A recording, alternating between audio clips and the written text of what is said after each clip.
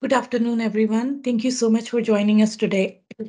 My name is Mari Asher, and I'm a co-portfolio manager on Westwood Select Equity and Dividend Select Strategies. Today, we wanted to take this opportunity to talk about what's going on in the fixed income market, our outlook, and how we are positioning our portfolios. For that, we have Scott Barnard joining us on the call as well.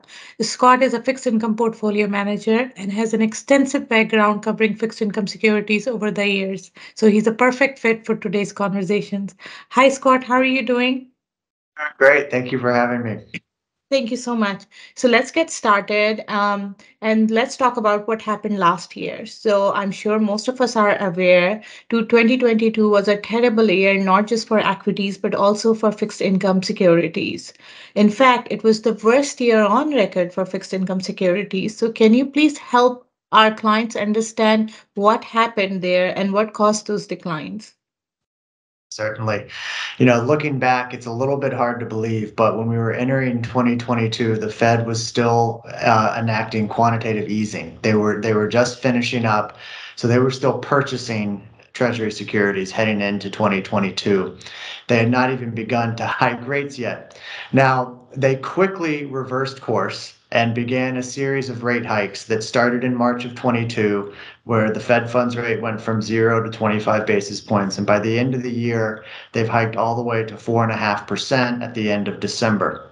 Now, this had implications for various sectors of fixed income, namely Treasury securities. As the Fed raises the front end of the yield curve by raising the Fed funds rate, this raises primarily the front end, but it also impacts other parts of the yield curve. So we had the yield curve rise considerably. The 2-year was up about 3.5%.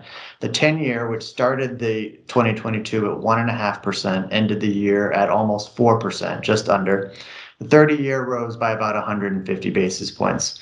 Put this all together, and the Treasury market returned about negative 13% for the year in 2022, as the impact of higher rates hurt the market value of existing securities. We also had corporate credit spreads move wider. So credit spreads are the difference in yield that you earn for holding a corporate bond as opposed to a treasury bond. So since corporate bonds have default risk, meaning the company could go bankrupt at some point, you earn an excess spread over treasuries, which are known as kind of the risk-free rate. This spread widened throughout the year, so corporate bonds were hurt by the rise in treasury yields as well as the rise in credit spreads. And at the end of the year, corporate bonds posted an even worse return. We're down about 15% for the year. So a particularly painful year for the fixed income markets. There were very, very few places to hide throughout 2022. Thank you. Super helpful. So if you think about it, the Fed took this aggressive path because in June of 2022 we had the inflation reading as high as 9.1%. Obviously, we are seeing because of Fed's action and aggressive path on raising rates, we have seen some ease in inflation. But more importantly, if you look at this week's inflation as well as this morning's producer price index readings, it appears to be stickier, and it looks like maybe the inflation is not slowing down as much as it was in the second half of last year. So do you think inflation has peaked, and what is your outlook for inflation? Where do you think the inflation will be by year end? Yes. There's kind of two things that are true. I think inflation has peaked in the sense that I do not expect we will return to the 8-9% type CPI levels that we saw earlier in 2022. But at the same time, it's not coming down nearly as quickly as the market has expected, or expected even as recently as a month ago, and the Fed would have hoped. So you are correct to say that the rate of decline has slowed. We're reaching a little bit of a plateau now. With the BLS, the Bureau of Labor and Statistics, who puts together the CPI data, had a pretty interesting, to me, revision where they do seasonality adjustments. So they try to adjust for different seasonal factors. they do come out and adjust these periodically. And with just at the end of last week, they came out with some revised figures for all of 2022. That doesn't change the year over year rates, but it does now show that we had probably a little bit less inflation in the first half of 2022 and a little bit more inflation in the second half of 2022, which means that at the end of 2022, the run rate, or the kind of, if you look at just the last 3 months and you annualize that change to try to get an estimate of where we're headed, that was showing that maybe we were down into the low 3% prior to the revisions. The BLS came out with some revised numbers, and when you rerun those and when you look again, now it looks like we were at about 4.25% at the end of December. And with the most recent data that we just had 2 days ago, we're now back at about 4.5% using that run rate 3-month annualized CPI. So it does appear that we've stalled out some in this 4 to 5% range, and that it is likely that the Fed is going to have to do more work, meaning raise rates even further than previously expected, because the economy is just simply not slowing down like they ultimately are going to need to see to get inflation to come back down to their 2% target. The other data point that we had recently was the jobs report that came out at the very beginning of February. This really did kick off a reassessment within the bond market as far as Fed expectations, that then just was accelerated even further with the CPI print that came out just 2 days ago. So at this point, our expectation is that the Fed will likely do 25 basis points at the next 3 meetings, which would get us to or the next 2 meetings would get us to 5.25%. I think they're going to have to go even further. I think the risks now are that they go beyond 5.25, maybe 5.5, perhaps even higher if we aren't seeing inflation come down like they would like to see. That makes a lot of sense. And if you think about it, what I worry about is that the equity markets have recovered essentially from the last quarter since the last quarter of 2022, they have started recovering. We have seen some pullback this month, but what I worry about is that maybe equity markets are getting ahead of itself and we might see some more volatility, especially if we see continued improvement in jobs market or continued strength in jobs market. There's no way that the wage inflation can come down. And if the wage inflation doesn't come down, does the actual CPI numbers come down? And if that doesn't happen, then we'll likely probably be in a higher rate environment for a lot longer period of time than what the market was maybe hoping for when this year started. Do you agree with this thought? I do. I think there is a little bit of a disconnect going on right now between what the recent price action that we've seen in the bond market compared to the recent price action that we've seen in the equity market. As I touched on, we've had year-end Fed fund expectations, and this is using market pricing, that have increased by about 60 to 75 basis points for both year-end 2023 and year-end 2024, just since the beginning of February, since the jobs report came out. I would have expected that equities would have reacted more negatively to this news. They have not, and we have seen a continued resurgence, especially amongst the profitless tech. A lot of the stuff that was really beaten down the worst in 2022 has continued to perform extremely well throughout 2023. I'm doubtful that this can continue in the face of bond market pricing like it is. I agree. That makes sense. So let's shift our focus to yield curve. So yield curve has remained inverted, meaning that 2-year treasury yields are much higher than 10-year yields over the last several months. Right now, the difference is more than 0.8%. Historically, if you look at the yield curve inversion, it has traditionally been the most important leading indicator for an upcoming recession. Last year there was and even to this day there's a lot of discussion about the soft landing versus the hard landing. What do you think is the likely outcome here, and do you think the Fed will be able to avoid a recession at this point? I think that the yield curve is. I'll first answer some of the yield curve question. So, Mhm. yes, the yield curve is extremely inverted, and if we look back to beginning of 2022, we had a steep yield curve, a positive yield curve, meaning the 2-year was below the 10-year. So this has really taken hold throughout the last 20 or 12, 13 months. And I think there's two reasons for this. I think that, historically the yield curve being inverted has been a great predictor of recession. I use predictor in quotes. And the reason is that just mechanically, the reason that the yield curve becomes inverted is that the market expects that at some point in the future, perhaps the near future, the Fed is going to be forced to cut rates. So, meaning that over the longer term, the Fed funds rate will likely be lower than it is now. And so as that happens, longer term rates reflect the expectation of where the Fed funds will be, over the next 5 or 10 years. Now, the Fed has typically cut rates in the past because we've entered a recession. And so that is why it's been such a good predictor of a recession. I think we have the yield curve inverted right now for there could be one of two reasons. One is that we do enter this hard landing scenario, recession. The Fed is, and unemployment increases significantly. The Fed is then, cutting rates perhaps all the way back down to zero. I don't expect that quickly, but that is certainly one scenario. But there's another scenario out there where inflation, comes down to maybe 2-3% without a big increase in unemployment. In this scenario, the Fed is likely still going to be cutting rates below where they are now. So almost one way or the other, we expect the Fed to ultimately be lower than they are currently. And so the yield curve is reflecting that outlook.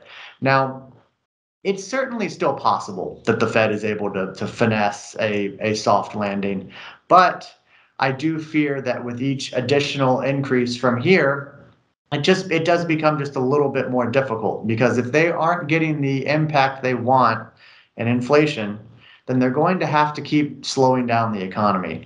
And ultimately that's going to mean job losses, and that's going to mean, economic damage, and that just makes it that much more difficult for them to avoid the soft landing, or even avoid a recession entirely.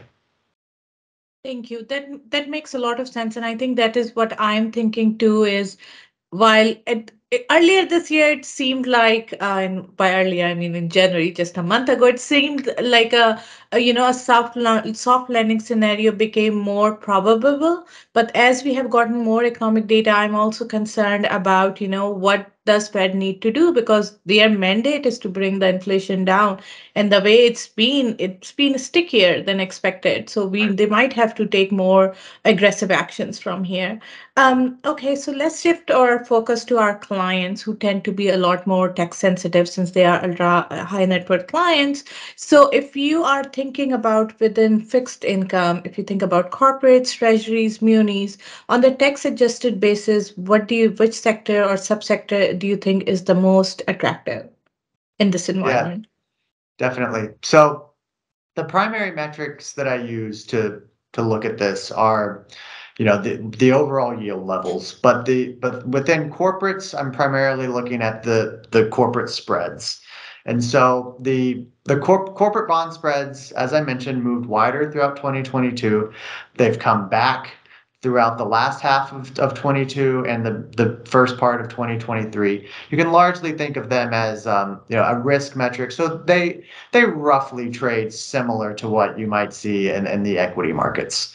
So those have recovered. They are now at about long-term averages, maybe just inside. So corporates remain reasonably attractive to me. I think that we've continued to find attractive, investment grade corporate opportunities for clients, anywhere out to 10 years, if someone wants to go out that long, given the inversion in the yield curve, perhaps you don't go out that far. But treasuries and corporates are, look fairly attractive to me at these yields. Munis, on the other hand, have the yields there have stayed much lower than what we've seen in both treasuries and corporates, and I'm talking on a tax equivalent basis. So munis are trading below treasuries once you adjust, even after you adjust for the tax benefits, meaning that there's really not a lot of benefit at these yields to owning munis, especially when you can earn better returns just by owning U.S. treasuries, which are incredibly liquid if you do need to sell, and also the lack of credit risk that while low is still there in munis as well. Okay. And that makes sense. So, and just to follow up, earlier this week, 6-month treasury went over the yield on 6-month treasury went above 5%. So if you look at the individual's instinct would be to, basically park all of their fixed income into a 6-month treasury bond and then decide it's in 6 months what to do with it. When do you think it makes sense to have a more blended portfolio and then maybe lock in higher rate, slightly lower rates, but at a high for a longer period of time? Right. Right. Yeah.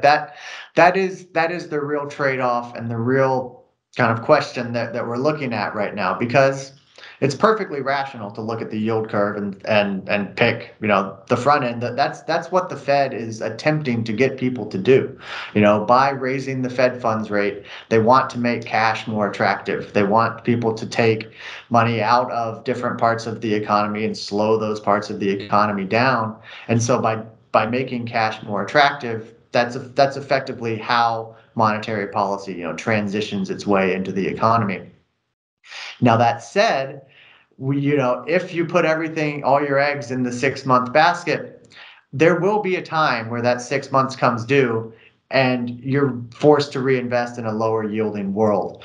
So while I do think that it's quite possible the Fed is going to have to keep raising rates beyond what's currently priced into the market, I do think it makes sense to start building some sort of ladder portfolio, perhaps out to 3 to 5 years. And I'm talking maybe you have bonds that mature every 6 months, every 9 months, something along those nature, even shorter if you prefer.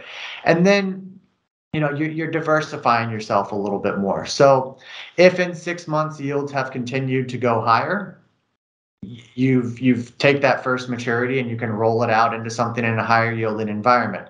If yields have moved lower, then you're reinvesting that first maturity into a lower environment, but you've locked in the other portion of your portfolio at the higher yields for longer. So it's a bit of a hedged way to go about it, but I think it makes sense. You can earn good cash flow, with the T-bills, as you mentioned, at 5%. You can buy, 2 years north of 4.5%, even the 5 years above 4% again. So there's attractive, you can build an attractive portfolio just by treasuries.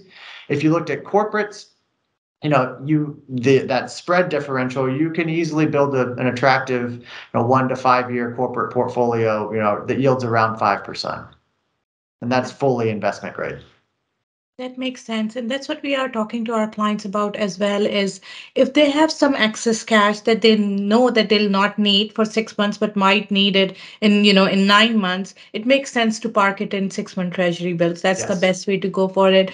But if you are thinking about long term, we still encourage our clients to have a laddered portfolio and then, and maybe extend the duration, as you mentioned, a little more so that you are locking that higher rate for a longer period of time. So let's go back to the overall economy now. One thing that we actively monitor here at Westwood is the health of credit markets, because that generally is the red flashing sign about the overall economy.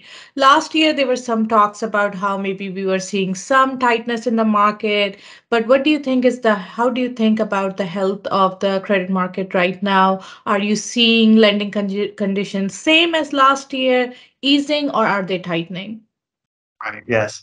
So we do closely monitor credit markets, both for corporate credit spreads, as I've mentioned a few times.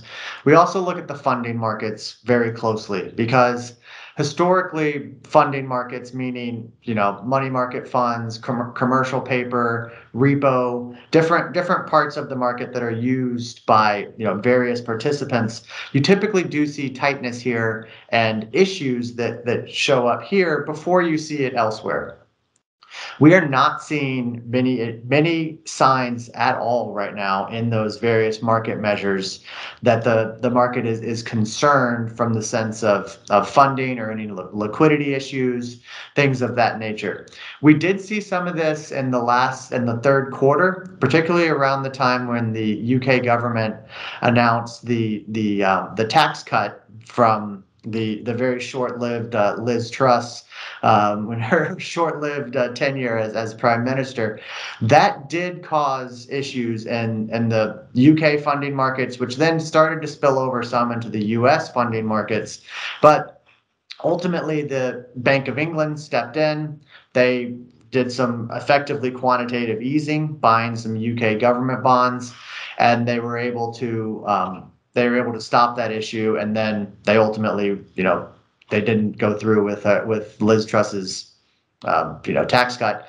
But this showed some signs of starting to spill over in the U.S., something we were certainly monitoring, but it didn't end up causing long-term issues for U.S. funding markets. Now, we have seen, one data point that just recently came out, that the Federal Reserve does a survey of various lending officers at banks all over the country. And one of the questions they ask them is, are you tightening or are you loosening lending standards? The number of respondents who are now tightening lending standards for their various clients has increased fairly significantly, back to levels that has typically preceded increased defaults in the high yield market, which is lower quality corporate bonds, customers that are a little bit more on the cusp. So this is potentially a sign of upcoming issues from various parts of the credit market, but it doesn't have a 100% track record by any means, but it is showing that banks are starting to pull back some as far as lending activity. Okay, that makes sense. So super helpful. So my last question is about something that I think is very important for our clients, and a lot of clients ask about this, and it is the ever-growing U.S. debt. Earlier this year, U.S. Treasury basically made it clear that they have till June to raise the ceiling, or otherwise the U.S. government might default. What history tells us is that generally there's a lot of discussion, but the debt ceiling eventually gets raised, and then people go back to doing their whatever they are doing. So what do you think is the likelihood of a US default this time? And then if that is to happen, what are the consequences? Yeah, so this is a topic where we're talking about something that's a fairly low probability event with very large repercussions. I think that it is quite likely that the gamesmanship especially between the House and the Biden administration, who are largely those are the two who are going to be negotiating. There will likely be a lot. They will likely run it down pretty close to the end. The estimate as far as the kind of the date. Some of that depends on how much tax receipts come in April. So the actual date, has been estimated anywhere to perhaps mid-August or even as late as September. So that's a little bit of a moving target. I do think that ultimately, they do come to some sort of deal.